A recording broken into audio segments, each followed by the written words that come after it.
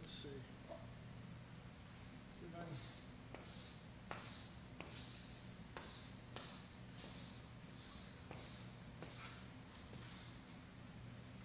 I'd like to make the cross bigger even than we did last class. I have one more paragraph under what I was sharing, and then we'll move on from that. We are justified by faith. We are justified by faith, which means that by death and union into Christ who died and rose again, that we have this faith, that this is the right relationship that God originally wanted to bring us into. This was what he had in mind on the Day of Atonement, the Day of At-One-ment. Remember, we've shared that and drawn it on the board. At-One-ment, atonement, bringing us into something greater than just some work going on in the Holy of Holies and then coming out and saying, you're forgiven for another year.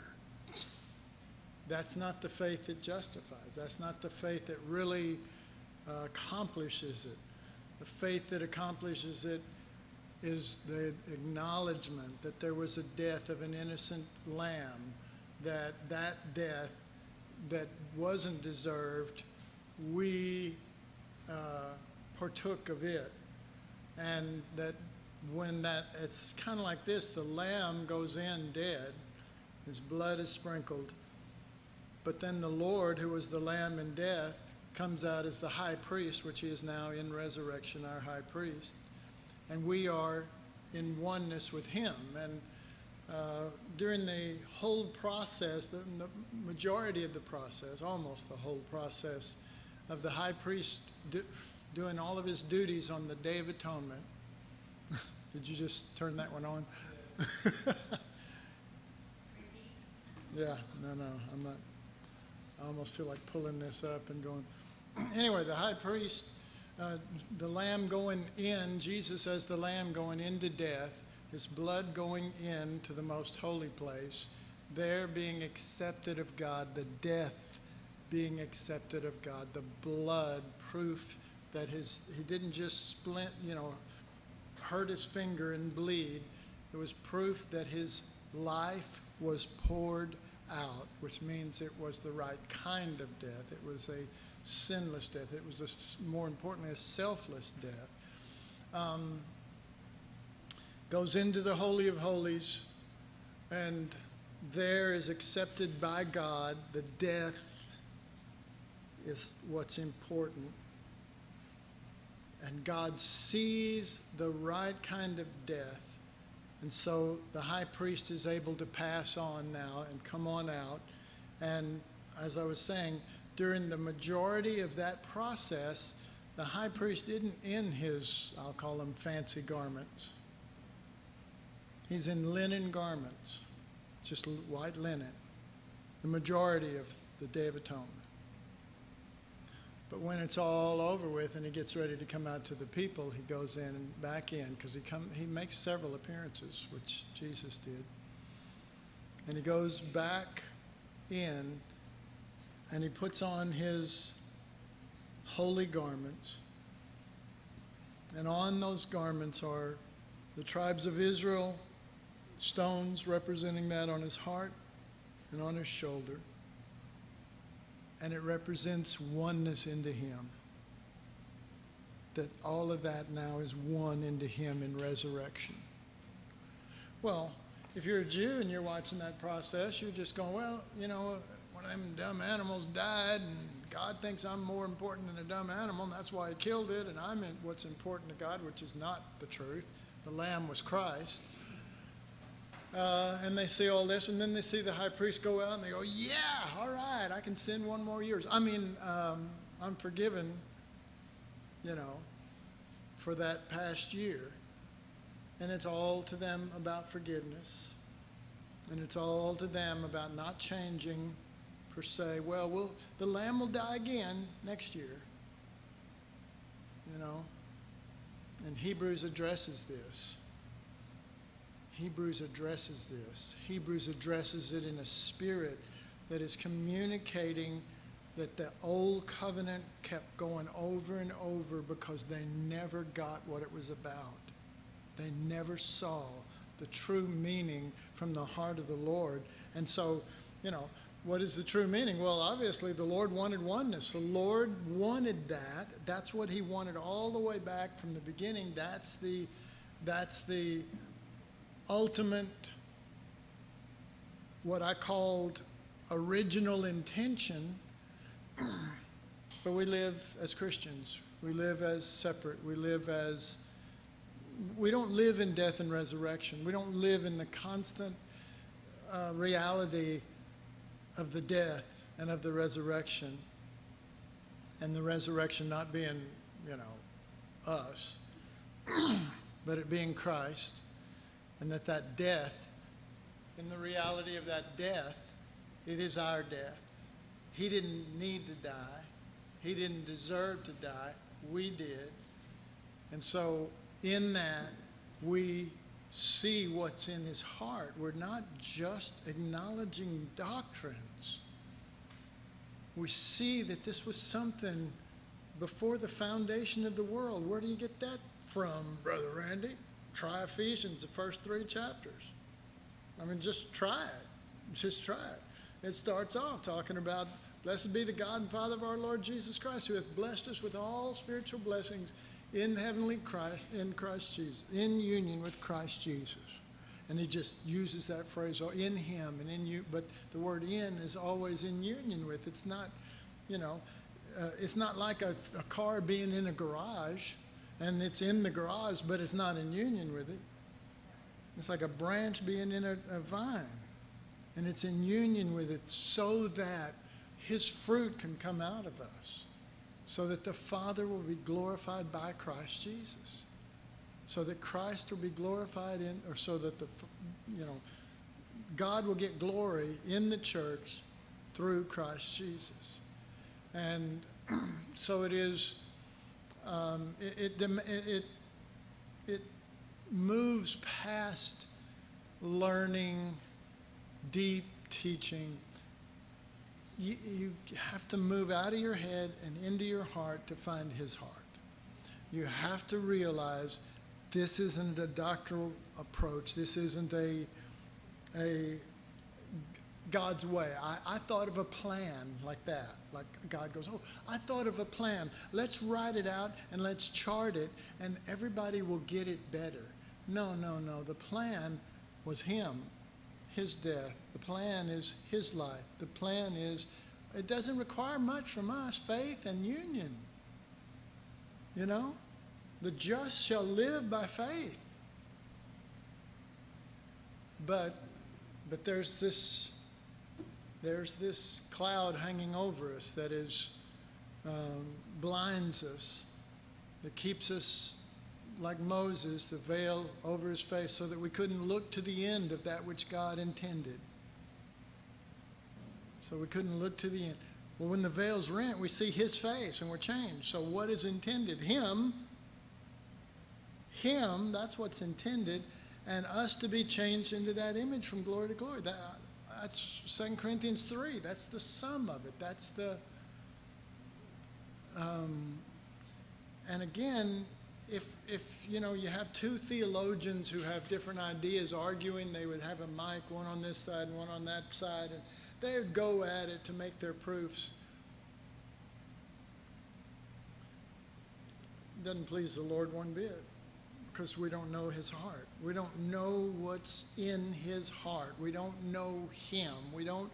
We're like Israel, and we're in captivity, and we're wandering around in the daytime like it's dark, and we're trying to find God, and we're trying to get hold of God, and we're trying to be blessed by God, and we're trying to escape what Jesus has already died to get us free from. And when I say that, I don't mean he died to get us free from the devil. He could have crucified the devil, folks. Come on, if anybody deserved to be crucified with Christ, how about the devil? But he didn't crucify the devil because he's not trying to get us out of everything. He's trying to get something in us so that in these things, just like Robert was talking about with his car, he's trying to get us to a place where we're with him because we're in him no matter what. That this nothing shall, remember chapter 8? Nothing shall separate us from the love that is in Christ Jesus, our Lord. Nothing. Okay? So to live that way means you're an overcomer. But it's not meaning you're overcoming the way most people say, I'm an overcomer, meaning I'm going to conquer everything. It means it doesn't conquer you. It means that the crucifiers will crucify you, but you'll never be a crucifier. You will only be the crucified. That's your heart. And why? Because you have the faith of Abraham. And that is a faith that believes that life comes out of death. Or more specifically, his life comes out of our death in him if our faith is in that this is his method.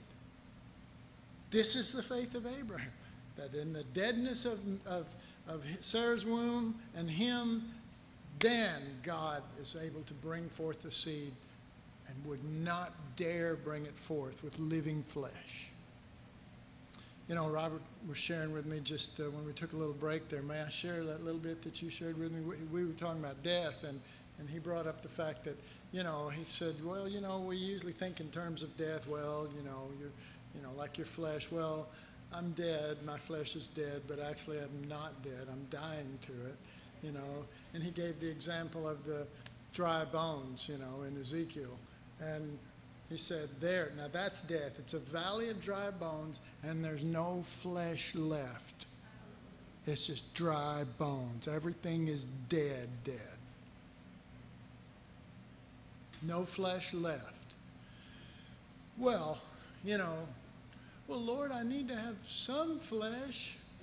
No, I mean, really, we would never word it like that, but we would say, but I have to have some fun.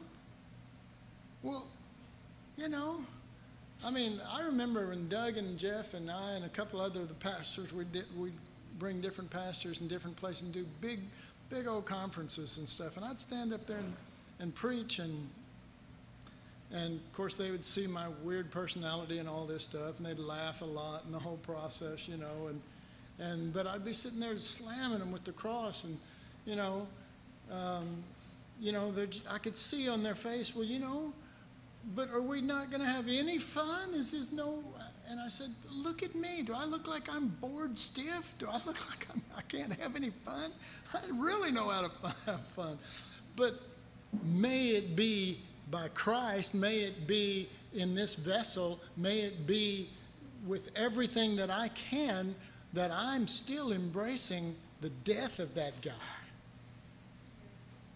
and embracing the life of Christ and wanting, not just embracing theologically again, wanting, you know, I mean, embracing means, you know, like Mary at Jesus' feet, holding on. But if we've heard that so many times, then just say, I want Jesus more than I want me. I really do. I know we're all supposed to say that, aren't we? We're supposed to say that. I think it's in the bylaws. It's not. But I think, I think that's the way we think. You know, well, we're supposed to, this and that, say that I want Jesus. But I want Jesus not because of sin or flesh or whatever in me, but because I want Jesus. And, and I thank God for failures and flesh and all this kind of stuff. I thank God for it because it just pushes me more towards the Lord. It makes me say, I want you more. But when there's none of that, when there's nothing wrong, when everything's wonderful, I still want Jesus. And I want him right now. And I anyway. Again, this is the ground of justification by faith, and the one Abraham believed in, meaning life out of death. He believed, not as a principle, but this was God's method. This is how he brought forth life.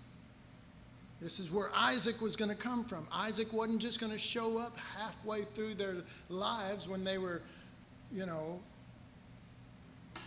mid-40s or something.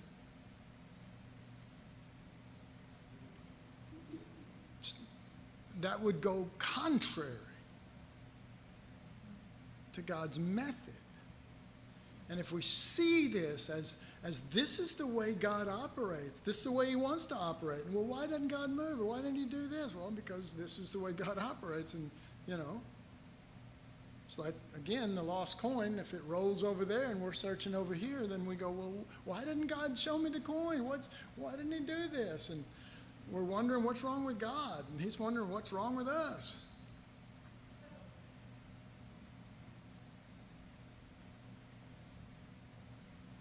This is the ground of justification by faith, and the one Abraham believed in. He saw how God had waited for his deadness and of Sarah's womb before he would bring forth the seed.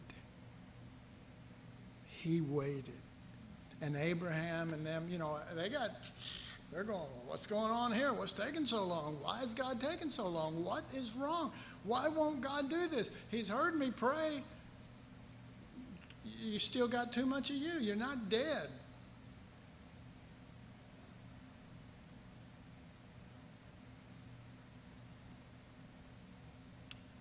All that would come after had to have death as its origin. Death as its origin.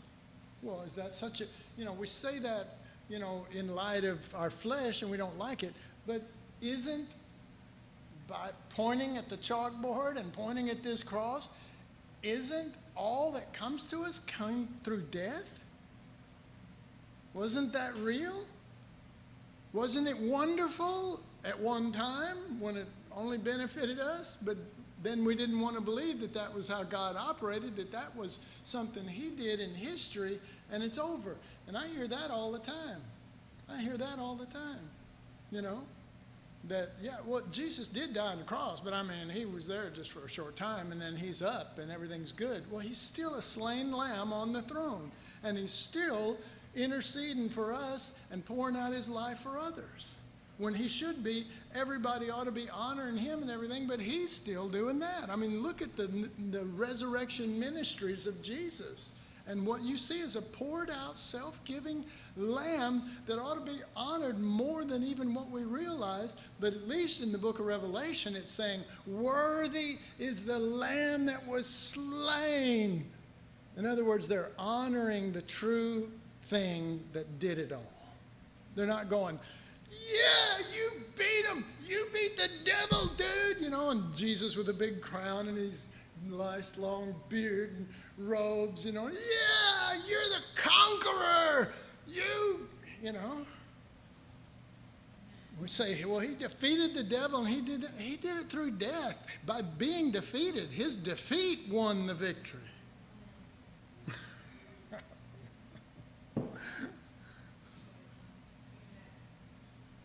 All right. We're going to, new title, and this may be my title up there, Shay, so just in case. Yes? Can I just say something to that last point? Of course you may. There's so many opportunities to be defeated every single day. To let our defeat be the victory. The whole world is set up to everything to fail. And I speak for myself when I say I'm constantly fighting it, trying to overcome those things. It's just a reaction. But man, if we would just be defeated and allow that to be the life of Jesus, and just allow ourselves to be defeated or wronged, or like Paul talks about, allow yourself to be defrauded, Right. Absolutely. Think of all the life there would be. The life of Jesus would expand. Well,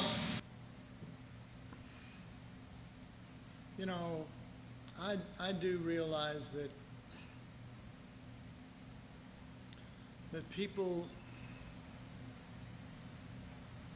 need is not the right word, but I'm going to use it. People need victories.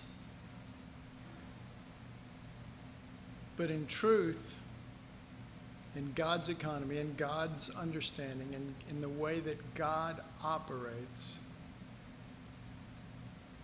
life only comes out of death. And gain only comes out of loss.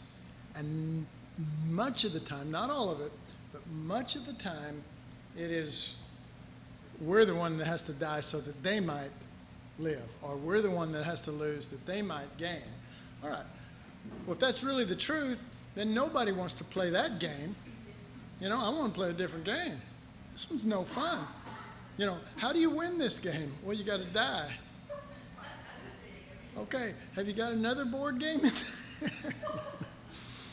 But you see, I understand that because that's absolutely our mind until God shows us this. So we can spend, you know, I mean, see, I resisted. I understand. Paul resisted all of this stuff, man. He resisted it at first, man. He was going, this ain't right. You guys are crazy. And you believe in death? Well, I'll kill you. You know? And he did. And when I got saved under Kenneth Copeland, and I would, you know, and then I'd hear this stuff, and I'd go, this can't be right, you know?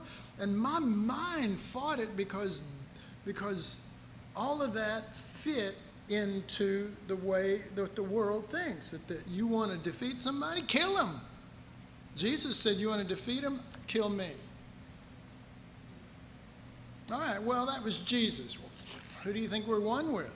See, this oneness thing gets us every time because we can't separate.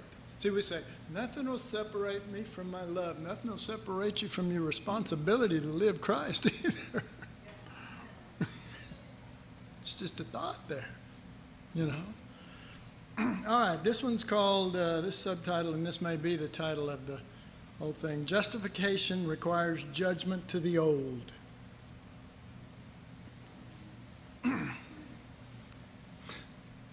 The old. And that's okay. Because it's the old. But how we ever, you see, it would be like living in the old country. You know, it'd be like living in Europe somewhere when people started discovering, you know, the new world. And people are talking about it, but they're going, well, I just, you know. I was talking with a brother from, well, I don't know if he's even saved. We just met him real quickly, and we were jabbering. But he's from England, and and we were talking about the craziness that in 200 years, how this country just went, and, you know, in England, they've been there for thousands of years, and they still haven't caught up to everything that we've got. And there's just a lot of imagination and a lot of, you know, creativity and stuff going on. And he said, well, don't you think that the reason for that is that all of the people who weren't afraid, all of the people who weren't stuck to something, their farm or their ranch or whatever, all of those who had an adventurous spirit or all of those who had imagination or whatever, they all got on boats and came over here. And he said, we bred a whole bunch of people like that, and in 200 years went, you know. And I said, yeah. Well, spiritually, come on. A lot of people are still stuck in the old. They are, because they're afraid. Well, I don't understand that. Well, I don't know what that means. I don't, you know, listening to me is not going to give you a good explanation. It just won't. I mean, honestly, it'll scare the fool out of you in many cases. But it's a lot of that's the passion I had for what I see of Jesus. That's all. I'm not trying to scare you, be mean or anything like that. But this is what I preach. This is what I was born to preach. This is where I live. It is. This is where I live. All of this, every time I share. And so, you know, but there are people who are afraid and they don't know, and they listen to me or listen to somebody else, and they go, that doesn't sound so good to me. It sounds better to stay here in Europe and, you know, take care of my little farm and, you know, I don't want to get on the boat and go over there. I don't know what will happen. I heard there's giants in the land. I mean, Indians in the land. You know? And so this might not be a good idea. Maybe y'all should stay too, you know? Maybe y'all should stay and don't go. It could be bad for you. No, we're going. We're going, you know? And I just believe that these classes are nothing more than to dump gasoline on your fire. Seriously. That's all they're for. And, you know, they're not per se to give you a fire. Maybe, you know, maybe they will, but for the most part, that fire has to start in you. It has to start in you. And then, when this is thrown, it can hit that and ignite it even further.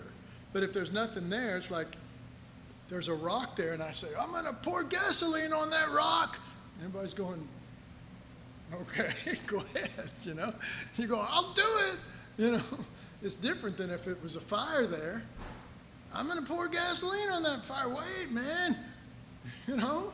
That's going to start a blaze. But, you know, if there's no fire there and you're just going, I'm going to pour gas on this rock. Everybody's going, no danger here. Dump it, dude. You know. So that's our responsibility, and it should be our heart to want Jesus the same as we'd wanted him at the height of any point in our life. He's not changed. We've changed. You know? And there, you know, we can say, well, we're getting older. It doesn't seem to, I mean, I know I'm getting older, but I don't think I'm changing in my heart. You know, I was blessed sometime back when Robert said something, and I just wanted you to know I was really blessed by it. He said when he first came here, you know, that I preached Christ, and I had this fire, and was alive. I can't remember the exact words you used, but you know, was alive and had this passion for Jesus, and then when he came back, he said, I was glad to find that you hadn't changed one bit, you know. And, you know, it's like, okay, I'm crazy then, or I'm something else, so you're going to have to commit me, because I'm not changing. And I'm not changing subjects, you know. This, to me, is the gospel. All right, so what's the subtitle now? Justification requires judgment to the old. The different words such as judgment, justification, justice, righteousness all have the same root word in both the Hebrew language and the Greek. God wants to not just bring about judgment upon our wayward flesh. Judgment upon our wayward flesh. That's the way many Christians live right now. They think that's what it's about. Judgment on their wayward flesh. He's got a bigger judgment than that. And it's not just on your flesh. It is to put your flesh to death. Judgment on your wayward flesh that punishes our flesh for our wrong deeds. That judgment is too tame. Who do you think wrote that sentence? God wants to bring about, and here's my word in parentheses, God wants to bring about apocalyptic judgment.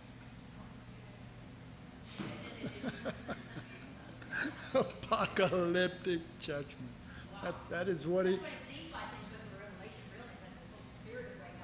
It is. And that's what's going on. And, you know, there are people that enter into that. I mean, this is really the spirit of what I was sharing in Ireland, where we talked about the progression of the Lamb and unto bride and all of the junk that had to go in between and everything. I'm telling you, it's all right there. It is right there. You talk about the end, that's the end. And anything else that manifests or whatever in this earth and all that kind of stuff, that's fine. But the book of Revelation, just as a story, and that's how it's going to go, and that's going to bring the end. I'm sorry, folks. You read the rest of the New Testament, and it tells you this is the end right there. This is the end. All right, so that judgment is too tame. God wants to bring about apocalyptic judgment. God's methods for bringing that about is through the cross. To be declared righteous by God is not to be acquitted of judgment, but for it to be carried out in a substitute. Wait. But the judgment was not merely found in the fact that Jesus died in our place so that we would not have to die. Jesus on the cross was the executioner. Right? Isn't he the one who took us all there and saw to it that we died? He was the executioner who made sure that we were put to death. Why did he go to the cross? To make sure we were put to death. I mean, when I say why, that's not the only why, but there's no other why unless you start with that why. He had to put us to death. There has to be a judgment to the old. And if there's not a judgment to the old, it's still us. God help us. God help him that he would have to keep putting up with this. This is almost like what happened with Israel and before the captivity and all of the junk and everything, and they didn't receive the original intention of his heart, and they just made a religion out of it and everything else. And he goes, okay, I'm going to have to just send you all off into captivity. And and here was the deal, and out of captivity I'll bring back a remnant. Okay. Well, what does that remnant do? They're going to come back and die for the ones who didn't come back. Did you know that? They're going to give themselves. That's the spirit of the thing. The church comes down.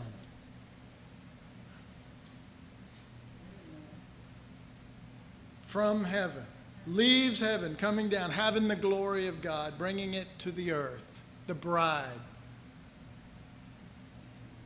His wife, that which is one with him, that which is after his kind, that which is not selfish, or that which is not so Christian that it,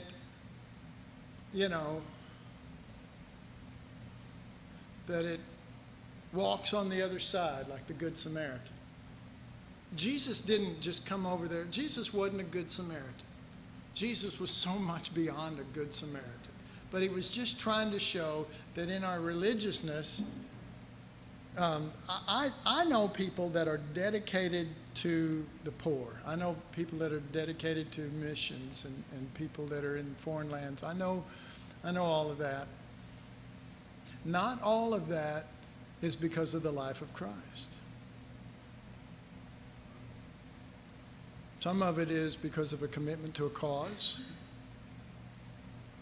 Some of it is because they just want to feel better about themselves. And I'm telling you, there are people that do that. I'm telling you, there are. I'm not saying everybody is that. I'm just telling you there are people that do that. Deb and I were missionaries there, and I remember the feel of coming back, visit, when you come back to the States and people say, oh, you're a missionary. And I remember going, wow, that's almost like being a celebrity to some of these people, that I'm a missionary,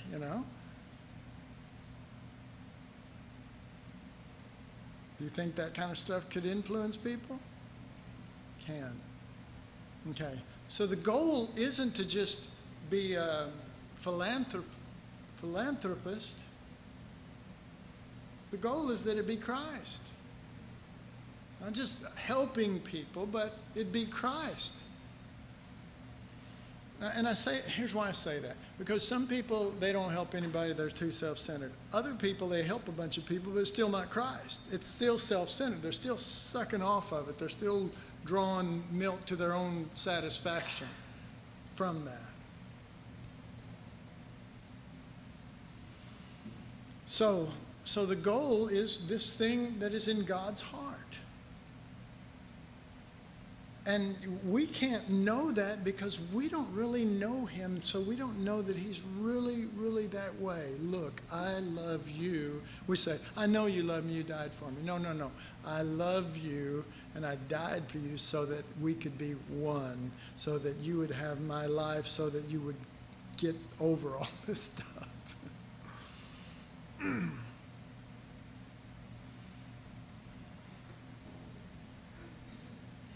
So Jesus on the cross was the executioner who made sure that we were put to death. How many of you ever thought of Jesus as being the executioner?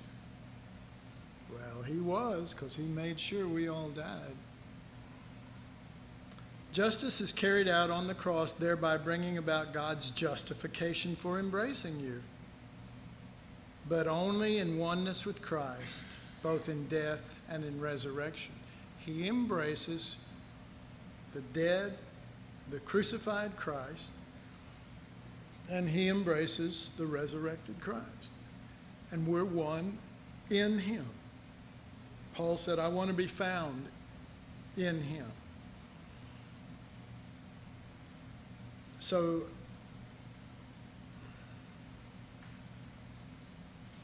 there can be no justification without judgment. To embrace justification is to embrace your death with Christ and the faith involved in the process, which involves life out of that kind of death. Faith in the process. Faith that there's something about God that he has chosen, that he's going to use the foolish things of the world. He's going to use the things that are lost. He's going to use the things that are in death. He's going to use the exact opposite of the mind of this world. And so this thing of life out of death, I can't emphasize enough. It's not a principle.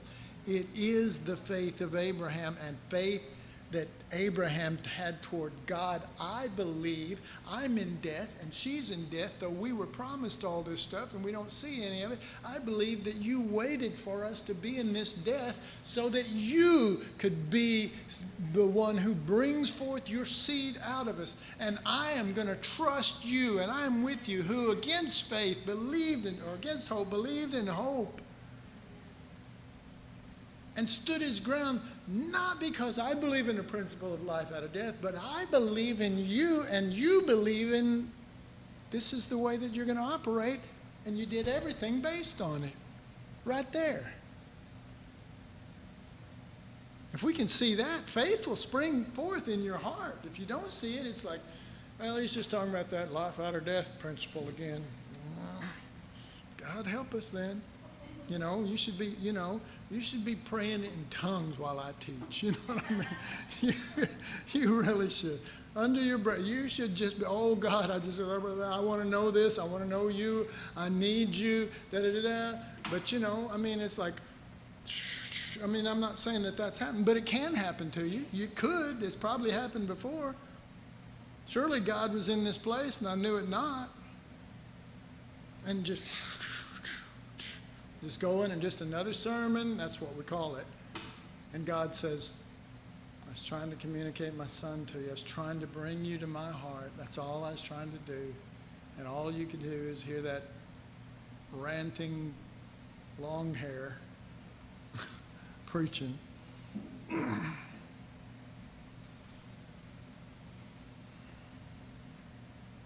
Jesus died in place of us, selflessness. But it is not the act that justifies, but faith. It is not the act that justifies, but faith in the act, belief of the process, and faith in the union. Okay, so there we faith in the act, because you do have to go back to the cross. Belief of the process, and faith in the union. Okay, so the process, so you're not just believing in the act of Jesus dying on the cross. You're believing in a process that is God, or that is on which God operates. It's an ancient path, and to know this really is to know God, because this is what he always does. This is the original intention to bring about what he wanted to do. And everybody missed it because they're thinking of the reverse. God wants to defeat the Romans. God wants to defeat our enemies. He wants to show everybody the victory by making us something. Amen? Is that kind of what they were thinking? And he's just the opposite of that. Well, to know God is beginning to know this. I don't even want to use the word principle anymore, because it's the faith of Abraham. To believe Romans 5:1, which I guess we should read that.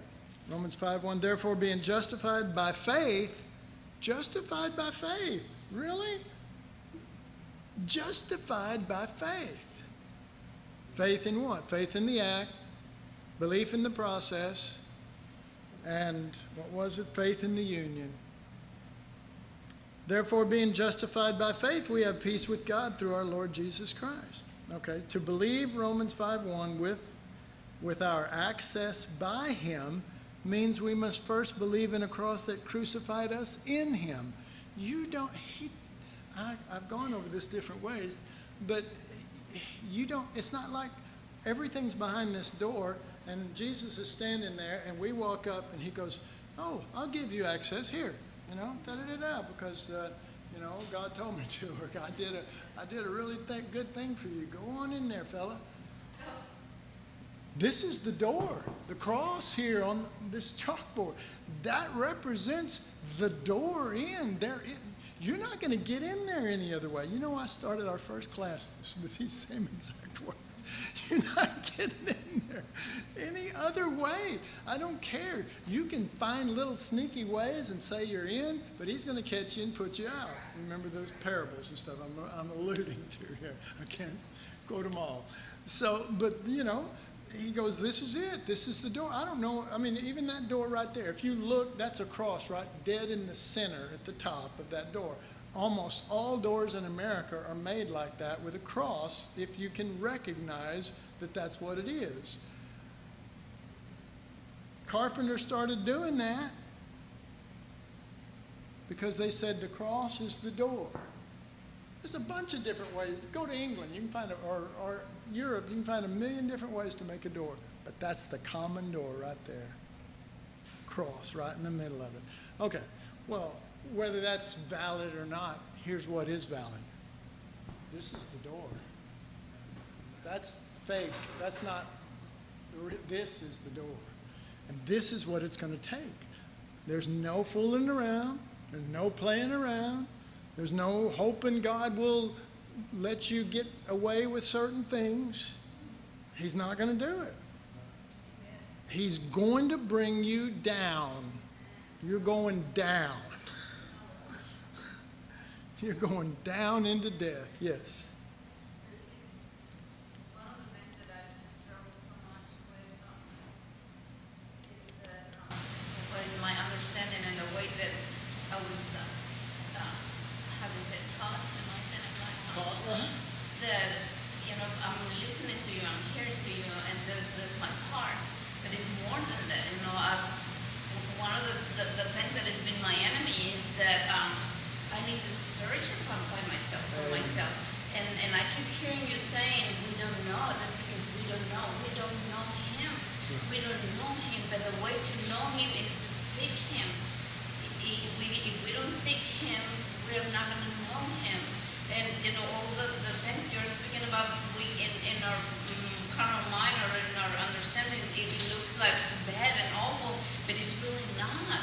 It's really not, because if we understand union and we embrace the Lord and then we pass, I don't know how to explain it, and please correct me, stop me if I'm not saying it right or if it's not the Lord or whatever. That, when we pass the point of the process or whatever you want to call it, and you see that it's more and that it doesn't require anything from you because you are in union with him, you are one with him, and then in a way it's his responsibility. I don't know how to say it. It is my responsibility to seek him. It is my responsibility to know him. But when he starts opening my eyes and my understanding, and I come to understand what he is trying to do in me, and then it's like he takes over. I don't know how to say it, but it's like he takes over, and then it's up to him. But because we are gone, we are dead, we are not there anymore. But it's been my worst enemy that I always was taught that if I'm not a pastor, I don't have any reason to know him. It's just for special people. To know God, it was just for special people. And I wasn't one of them. So, but it's been one thing that has been my worst enemy, or my blindness. But when I said, I want to know the Lord, I know that I'm here for a reason, and I want to know the reason. And I remember the Lord speaking to me, if you search me as people searches for gold, is one of the Proverbs. If you search me as you search for gold, you will easy to search for No. gold, and it requires a lot. But if it's in your heart to find that gold, you will. You will. It may take a lot of digging and it's a lot in the process, but you will find him and you will know him. You know, and I'm not saying that I know. I don't think I have a little bit of the Lord in me, but I want to know him. Well, that's what we're saying, and that's, you know, I mean, I've sat under pastors, I've sat under teachers here even, you know, and when people say, you know, this, you know, they're talking about something, they say, well, you know, then you don't know the Lord. They're not really, I'm not really saying, well, you don't know the Lord. You know the Lord, but maybe there's more of the Lord. But when I've sat and listened to people, I had to learn this when I was in Bible school. When somebody said, well, you don't know this, I watched myself bristle and say, well, I know this. I watched stuff rise in me, and it was so ugly. It was just ugly. And the Lord just rubbed my face in it over and over, because he just made sure that the teacher said, you know, well, you just don't know this, you know. And finally I had to change. See, I didn't, you know, I don't even know if this happened, but I wouldn't doubt it. It's human nature, not just Randy, it's all of us. I would probably go to those teachers or people and try to prove to them that I do know it. You should have rebuked them all. Well, that was way back earlier, but yeah, I mean, there was, you know, I would, you know, probably try to prove to them that I do know this, or no, you got to listen to me and you'll hear some really great stuff. And that got even more odious than the other. You know, it was just like, I am a hog pen of yuck. I am just full. It seemed like every turn that I make, it's all about me and about, you know, me. I don't want to look bad, or I don't want people to think this, or I don't want da-da-da-da. And I'm going, my God, I need Jesus. I don't know him, you know. Then I start going back to when they were pointing and going, I don't know him. And if anybody says that I don't know him, or I need to know him, or da-da-da-da, I try. I mean, when I say this, I mean, I think I've gotten pretty good at just falling into it. But I want to always say, Lord, I don't know you like I need to. The scripture says you know nothing yet as you ought. So I can fall on that. I can say, I don't know him. I need to know him. I want to know him. You know? And if everybody would do that, not just here, I'm just, you know, then we would see the glory of God. But there's always this resistance, and there's pride, and there's all this stuff. And that, you know, God didn't send Jesus to die so that could live in the church. He didn't. And see, I can preach to you, but ultimately I can't change you. But I can hear these things, and I can, and I want you to know, you see this stuff right here?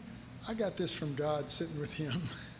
He wasn't going, well, let me give you a great lesson. You know, he's going, look, buddy, you need me just like anybody else does. And I just want to hear his voice. I want to hear his heart. I want him to be able to speak to me and me not go off in some half-cocked thing of self-justification. Anyway, I'm going to, you know, this class is going to be a little shorter. I'm just going to read this last 2 sentences, and then we'll stop. Justification is not bestowed on individuals, but upon those who are joint crucified and joined in oneness in Christ. Do you know that? Justification. We always think, well, he justified me. No, he didn't. He did it all at one time. Yes, you were included, but it wasn't just you. That's like him saying, he raised me up and set me in heavenly places. I remember one day he grabbed me by my hair and he pulled me up there. You know, no, we were raised up together and made to sit together in heavenly places in Christ Jesus. And so your justification, you might have had an individual salvation experience, but your salvation is not individual. Because it happened 2,000 years ago as far as the work that he did. Okay? All right, so I'll read that one again, then Justification is not bestowed on individuals, but upon those who are joint crucified and joined in oneness in Christ. All right, so now here's the ones who God justifies. If all of this is true, and that's for you to judge. I don't even say, yes, pastor and director of the Bible's going on, but that's just stupid titles. They mean nothing. If the Holy Spirit doesn't bear witness with you, just throw it in the garbage can. But if he's bearing witness on any level, then pursue the Lord with all your heart, and with all your soul, and with all your strength, and with all your mind, and with all your might. God justifies the one who lives out from Jesus. In fact, I got a couple of scriptures here.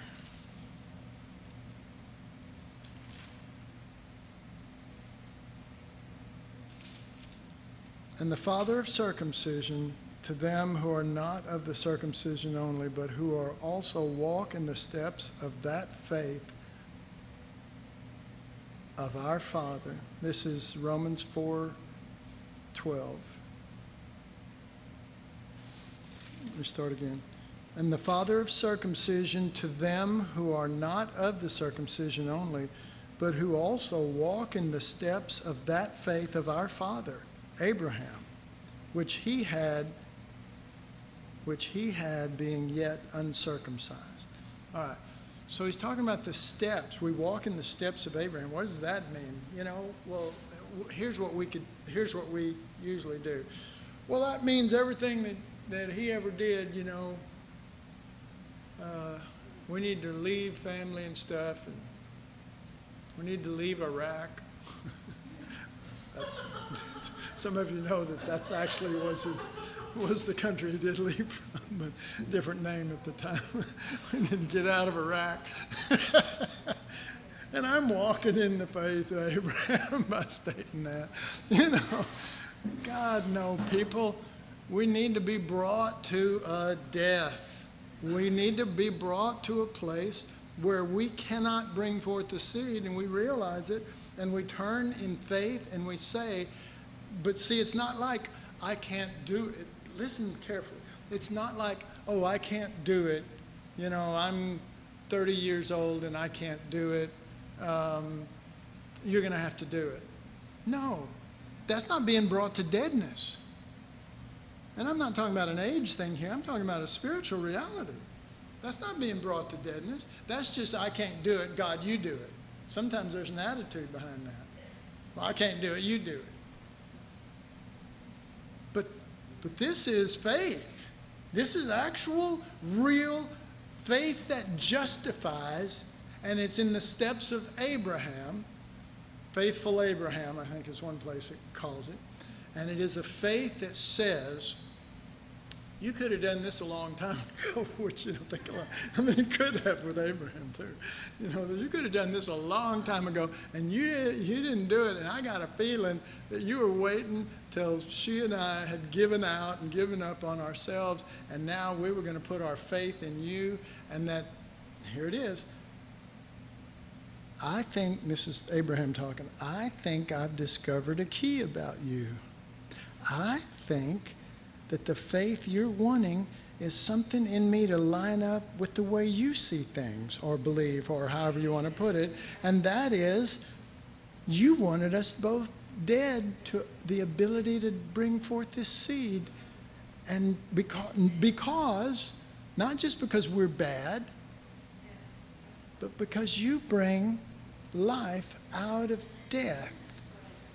Okay, now folks, if you start believing that, you're going to start seeing God being able to use you in hard places instead of freaking out and crying and whining and wanting everything to change. And, oh, God, why don't you do this with so-and-so? You're going to say, I'm working on you, I'm working on you. And so then he doesn't have to change the world. He doesn't have to crucify the devil. We're crucified. You go, why are we crucified? Should have been the devil. Why would you say that? That's not right. You're not right. You're an unfair God. No, he's just God. He's just God. He works off of this. This is how he sees things. When you get in a situation or whatever that just is too hard for you, there's a death that you can go into. There is a way of escape. But death, some people use death like suicide as a way of escape. But this death has life that comes out of it. But you have to comprehend what that means. I'm saying stuff, but this is all practical. You have to learn to put it in every step, in walking in the steps of Abraham, walking in the faithful steps of Abraham. Every step is being a step of faith, so that when you come into something that's hard or easy or anything, you see, even something easy or blessed, you can still be looking for opportunities for death because you want life to be brought forth, either for somebody else or whatever. All right, so we're going to stop. Oh, wait a minute. I still had a verse 16 here. Therefore it is of faith, that it might be by grace, to the end that the promise might be sure to all the seed. Glory to God. Let me do my little marker thing and we're dismissed.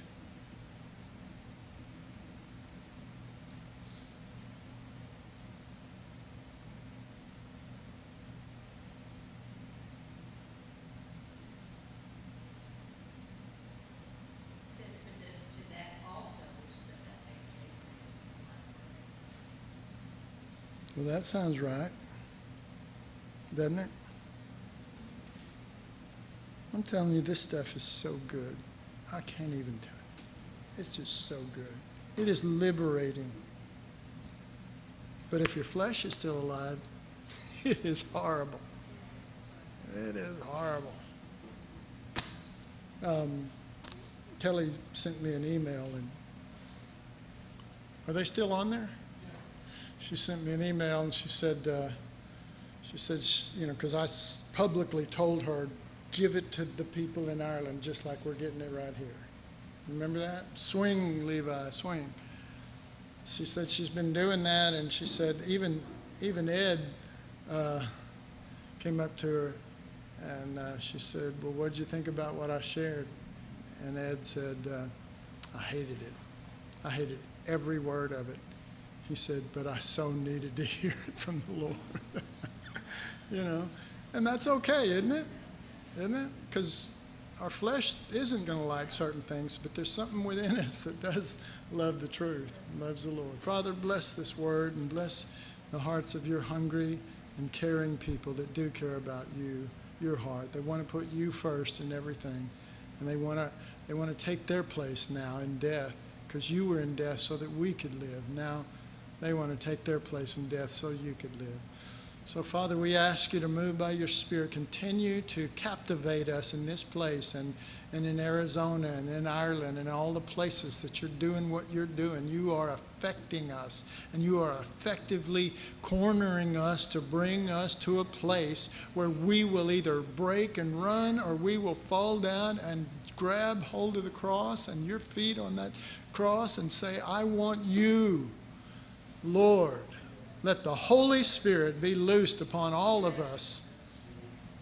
We ask it in Jesus' name and to his glory. Amen. Amen. We're dismissed.